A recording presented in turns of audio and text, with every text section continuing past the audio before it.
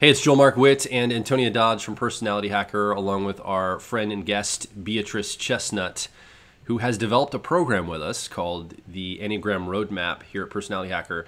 Very excited about this program. We've been doing a short series, and this is our last video in that short series, just talking through the program, talking through the Enneagram system in general.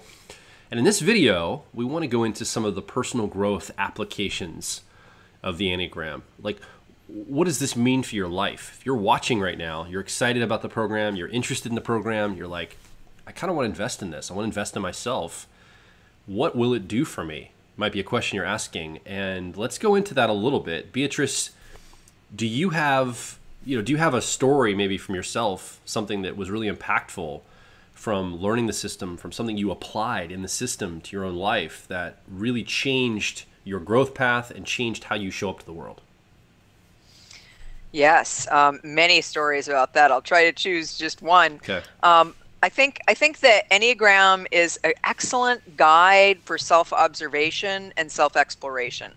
The way I often put it is, like, when you say you want to work on yourself, you want to get better at something, you want to improve your life, you want to be happier, whatever it is, where do you start?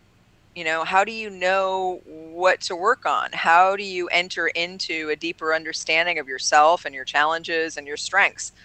For me, when I learned the Enneagram, one of the things it highlighted for me is how disconnected I was from myself, right? So when I first learned it, that was the first step on my path. Was I needed to get back in touch with my feelings, my needs. One time I was in a women's group. This was when I had moved back to California after graduate school, and I started working at a restaurant. Turned out some of my fellow waitresses were interested in personal growth, so we found a therapist who did women's groups, and we did women's groups. And one day, the therapist turned to me and she said, "So, what do you need from the group today?" And when she asked the question, I thought, well, how do I answer that? And I kind of went inside and I got nothing. It was like there was nothing there. There was no clue, no answer to her question at all. And it was almost like a real moment of existential anxiety. And luckily, I had just gotten really deeply into the Enneagram right before that. And so what I realized with the help of the Enneagram is I was experiencing my disconnection to myself. I was recognizing that I didn't know what I needed, that if you asked me, what do you need right now? I would have no clue. And if you don't know what you need, how can you, move forward? How can you make decisions and be connected to what your basic needs and wants are? And so that was a huge, eye-opening experience for me. And the Enneagram then, helped me in many different ways, seeing why I wasn't connected, why I didn't know what I was feeling and needing. Basically, it was my attention was so focused on the outside. My survival, it felt like, came from, if other people like me, I'm okay. If other people approve of me, I'm okay. So I was constantly sort of monitoring, reading the outside world and the people around me to figure out, like, how are you receiving me? How are you liking me? What do you think of me? And as a result, my attention was so focused on the outside that it wasn't focused on my internal experience at all. And so that was, again, the beginning of a journey of learning to get in touch with my feelings, learning to get in touch with what I needed. I would have as a mantra, like, what do I need right now? And so now, many years later, I usually do know what I need, and I very much often know what I'm feeling, and I can be with my feelings and manage them and not be overwhelmed by them or not repress them. So I think first and foremost, the Enneagram is a really helpful guide or map to help you see yourself more clearly. It helps highlight patterns that you may not be seeing, partly just because you've done them so much. You're so in them. They're like the air you breathe. You don't recognize what you're doing and how you're doing it. So I would say that's the first example, is just from myself and how much it helped me just start to see where I was, what I wasn't doing and how I wasn't connected to myself in a really basic way. Yeah. I think for myself, one of the major ahas that I had in my own personal development journey came through, even though, again, I'm a Myers-Briggs enthusiast, and a lot of my growth and development, excuse me, has been through an understanding of Myers-Briggs. But one of my, possibly the biggest aha I've ever had in development happened through an understanding of the Enneagram 3 sexual subtype. I have always, when I was a teenager, I started struggling with body dysmorphic disorder. And it was a story that clung to me through my late teens, through my 20s, into my early 30s.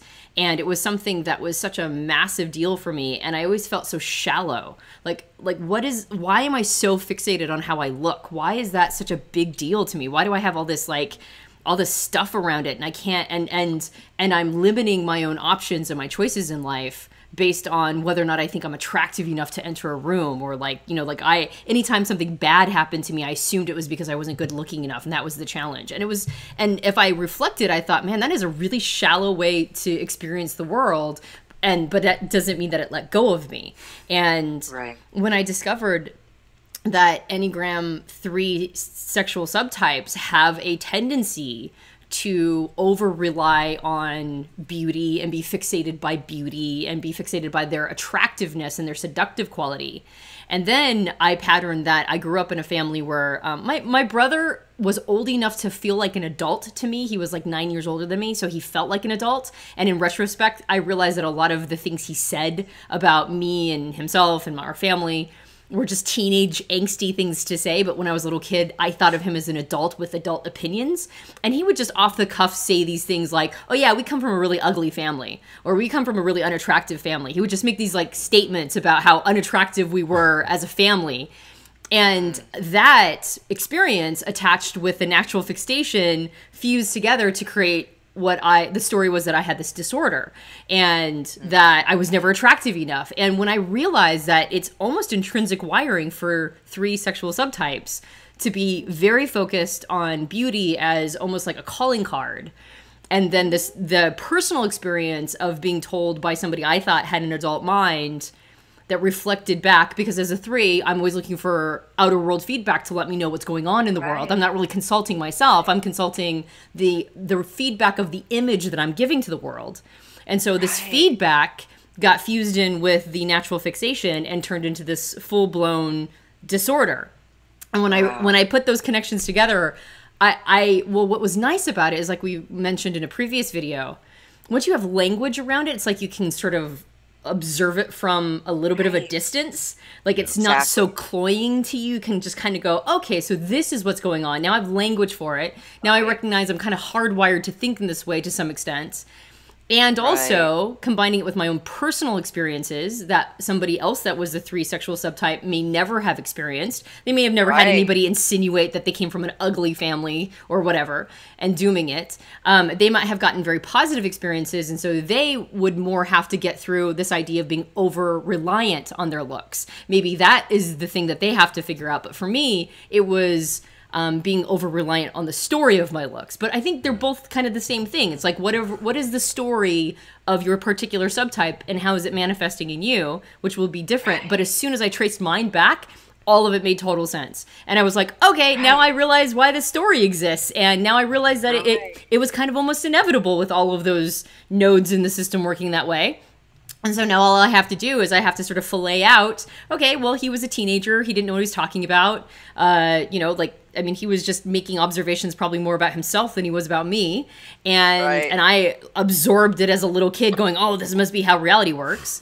So what I need to do is I need to let go of the feedback of the image I'm projecting. I have to rely more on my take. As a 3, I need to be more self-reliant on my opinion about myself and let go of all the narratives and stories that have been given to me through feedback of the world, that's their experience and they're allowed to have it, but they're not necessarily representatives of the universe coming and giving me this piece of empirical information. And so once I started letting go of that piece and started going, so there must be something to this hardwired to look for beauty thing. Yes. And it's an appreciation of beauty in the world, and it's an appreciation of the intimacy that happens when people are attracted to each other. So focus on the intimacy piece, not on the shallow piece. Like, just kind of having language for all of this. Basically, I felt like I woke up for the first time. Like, it was just like okay, now I get what's going on. And it's so clear. Yeah, exactly. And there's so many dimensions to it, because, you know, threes are chameleons, and they identify with what's going on in the environment. And so to get a message from that you're in an ugly family, you know, and it's so clear how that operates, that you identified with that, almost over identified with it. But the most important piece of your story I want to highlight is how you judged yourself for being superficial. I think oftentimes when we start observing ourselves, we see something about ourselves we don't like or we think is bad, and we judge ourselves. And it actually makes the whole project of self-development 10 times harder. And what I like about the Enneagram is it shows you, it highlights these patterns, you know, that you're focused on physical attractiveness because you needed to be. On some level, that was what you learned was kind of your survival strategy or your way of getting something that you needed, you know. And so it's about having compassion for what's going on beneath the need of the different types, and finding that, like, telling your story in a whole different way, from a level of compassion and understanding instead of judgment, or, like you're saying, this sort of the ideas that get stuck in our head about who we are. Well, and when you mentioned that in a previous video that you had the when you read 2, it had a component of manipulation, and you said, "Ooh, I don't like that. That doesn't sound very good." But then you traced it back, like, I'm trying to get my need met, and I'm maybe not as good at, like, directly addressing it. But that's really what it is about getting needs met. For me, the shallowness was actually, I crave intimacy. I love intimate relationships. I love getting really deep down and, like, sharing the inner pieces of me, and having somebody else share the inner pieces of them as well. And oftentimes we associate intimacy with, like, full-blown attraction. Like, we have to be super attracted to, we don't have to be, but attraction is a venue to intimacy. And so when I was able to no longer conflate the two, when I was able to separate them and go, you know, it's really I mean, the beauty piece is, like, it's just a kind of a part of the package, but really what's going on is my desire for intimacy, and how do I meet that need? How do I make sure that intimacy, and then as soon as I was able to do that and figure out how to create intimate relationships, and I did that through, you know, some work around being radically honest and, you know, making sure that I was representing myself in an accurate way, not in a way that would, you know, be a chameleon to other people. Right, which, by the way, is the high side of 3, right? That's exactly the work of a 3, is radical honesty, and recognizing that who you are is the most beautiful thing of all. Exactly. You know? And so then I was able to get to my end goal of intimacy, and the rest of it just kind of, like, it wasn't necessary anymore. It just became sort of irrelevant. And I think for me, being a Myers-Briggs enthusiast and being somebody who really recommends going through, like, a deep dive understanding of a Myers-Briggs type, I will fully acknowledge that it was actually the Enneagram that helped me let go of one of my biggest challenges. So I'm an enthusiast for the Enneagram system, because I've experienced the power of the self-awareness that comes through this system. Yeah. And I also appreciate how open you are to the Enneagram, given that you're an expert in the Myers-Briggs. You know, I think some people get so focused on what they know really well and what they're really good at, that they don't have a lot of openness to other ways and other paths. And so I really want to appreciate that about you. Thank you. We call ourselves tools agnostics. Like, whatever tool works, that's the one that I like. So that's great. So I want to highlight that, you know, it could be very easy to hear some of the stories that we're talking about in this video and say, okay, like, you watching, you might be saying to yourself, okay, I see this is a healing tool. This is a tool to, quote, fix your problems or get over stuff. I think it's also a tool of inspiration and permission.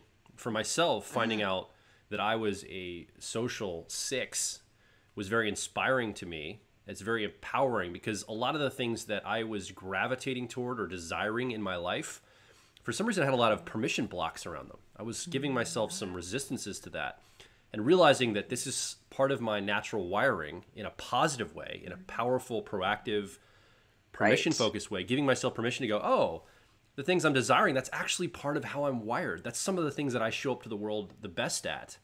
And it's not always about the negative stuff. I think that could be very easy to take away. Oftentimes in the language that's used around Enneagram, I think the impression could be that it's just a tool for healing or for fixing something, right? Or getting out of a Right. bad situation or getting Right. past There's your something wrong with you. exactly. Yeah. And I think it could Yeah. really be a tool for inspiration and permission and like pushing you forward Yeah. as well, to give you a path, a chart Yeah. of the exciting things that you're already naturally wired to do, which I found really Right. powerful from the system. So I think regardless if you're watching from more of a personal growth and like a healing aspect, or a personal growth from a where can I go next aspect, I think it has all of those elements in it. And I think in the program, Beatrice, you really do a good job of going through a lot of that. The challenges that come up by each of the subtypes, the 27 subtypes, but you also give a path of inspiration and permission for, and here's what it looks like, a mature growth path for this type. So once you discover your type, you can get excited about all the potential to unlock in yourself, which gets me excited. Right.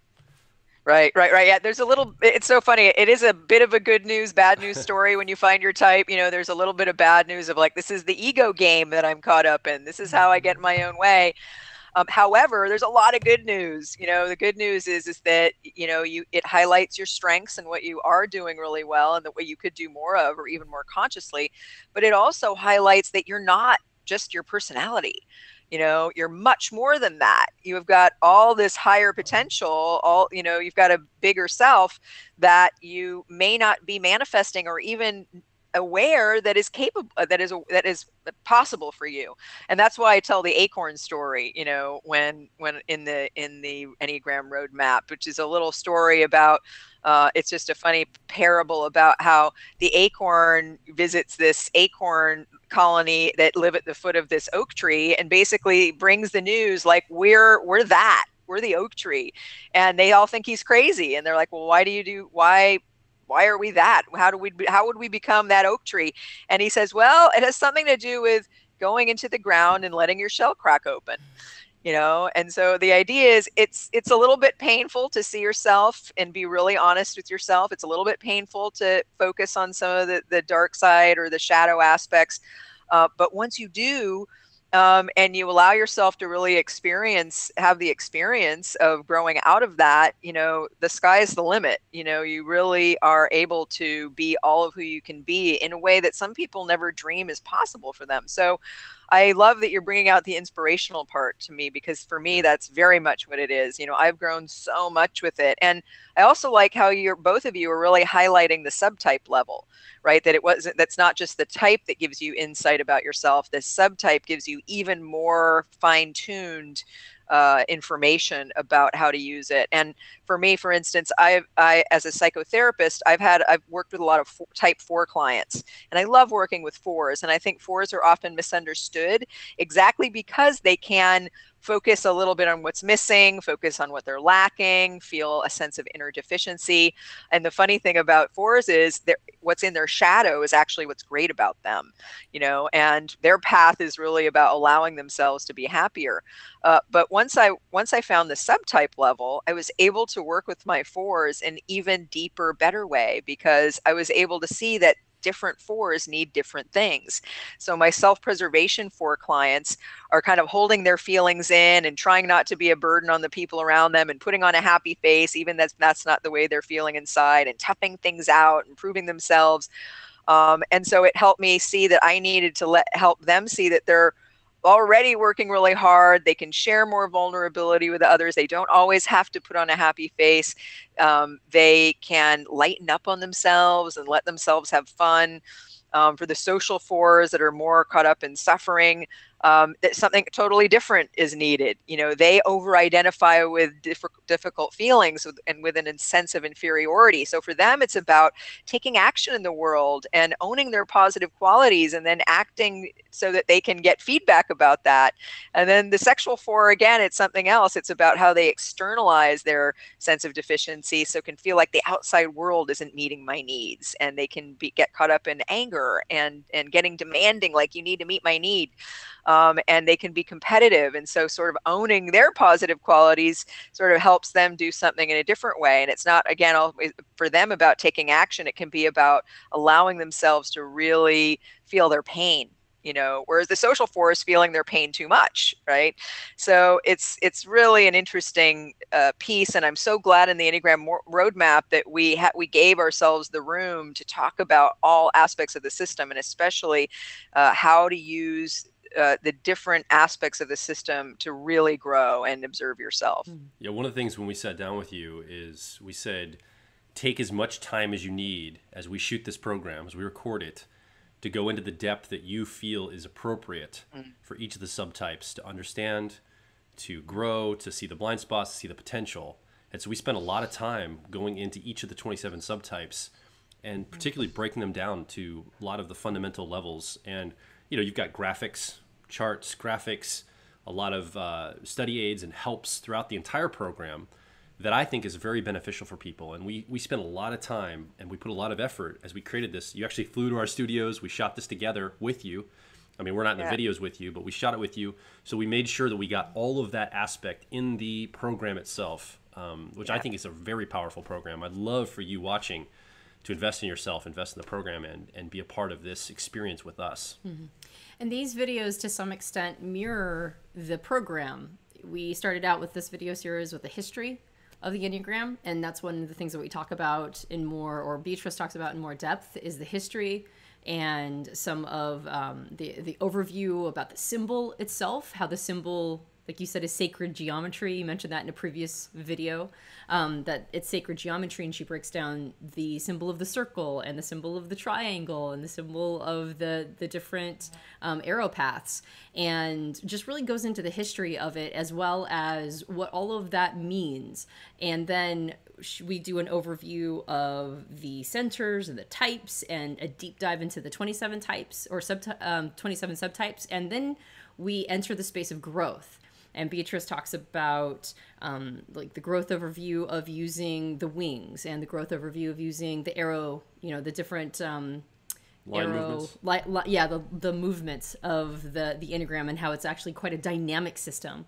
And then takes what you learn about the growth path piece and then mirrors it and couples it with the 27 subtypes. And so then you get a really comprehensive experience of going through each of the subtypes and how to utilize it for growth and development. And that's just like a gross overview of what you find in this program.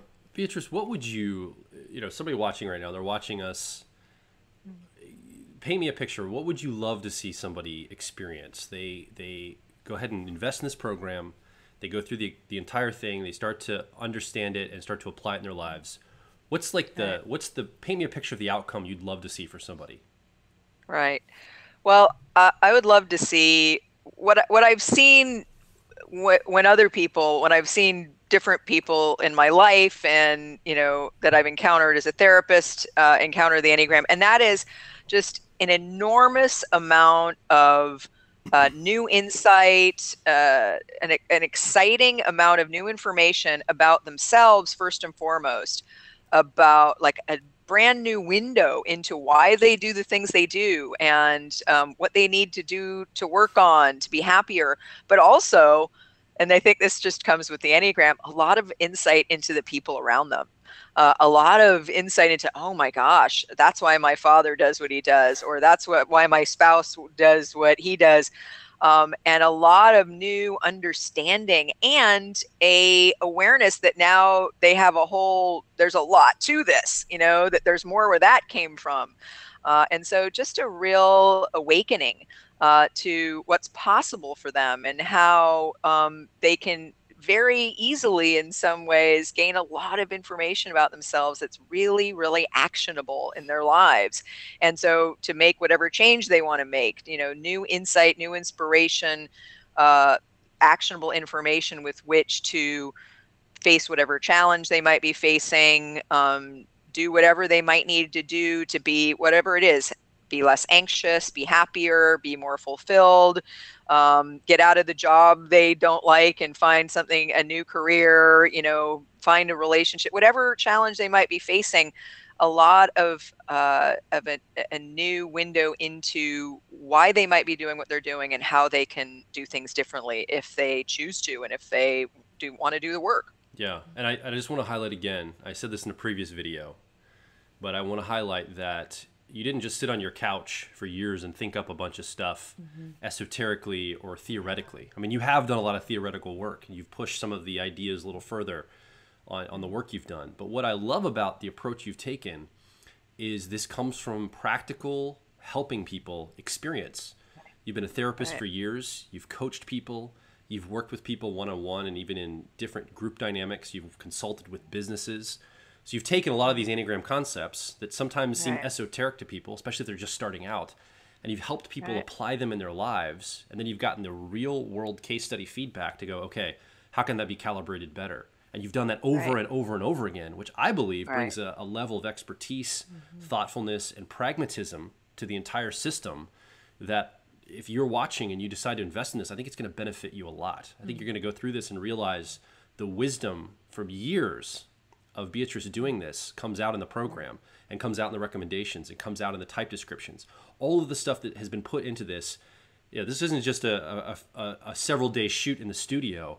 This is a life work of Beatrice's that she's poured into this program that you're going to get when you invest in it, that I think is just incredibly powerful. So thank you for that. And I think that's really part of the secret sauce of it. I would agree. Right. And I think for me, one of the things that's important to know is that I learned the Enneagram before I went to school to study psychology. So when I was studying psychology and learning all the different theories that you learn about how personality develops, about human psychology, I saw the Enneagram in everything I studied. And so I think it's also, one of the reasons why I wrote my first book is I wanted both just people seeking growth and also therapists and coaches out there to have more information about the Enneagram coming from someone who has worked with a lot of people, but who also has learned to see psychology through the lens of the Enneagram, which is in a way a grand theory that a lot of different psychologies can fit into. And I've done work where I've mapped the inner triangle of the Enneagram and the three centers to existing three-stage theories of psychological development, which I talk about in Enneagram Roadmap, as a way of bringing psychology and the Enneagram together so that we can have more insights into, again, that's why I'm doing what I do. That's where it comes from in my history and my biography. And it really helps you put the pieces of the puzzle together in a new way that can really help you gain a lot of new inner direction for anything you might want to do. Well, thank you for putting this together and for being part of the program. Yeah, and thank you for being in this series of videos. And we hope that it's helped you if you are deciding or determining whether or not the Enneagram Roadmap is right for you. We hope that the series of videos has helped, solidified your decision to invest in yourself and to invest in the Enneagram Roadmap. So we hope to see you on the other side. And thank you very much for giving us your time and attention. And we'll see you on the other side in the Enneagram Roadmap.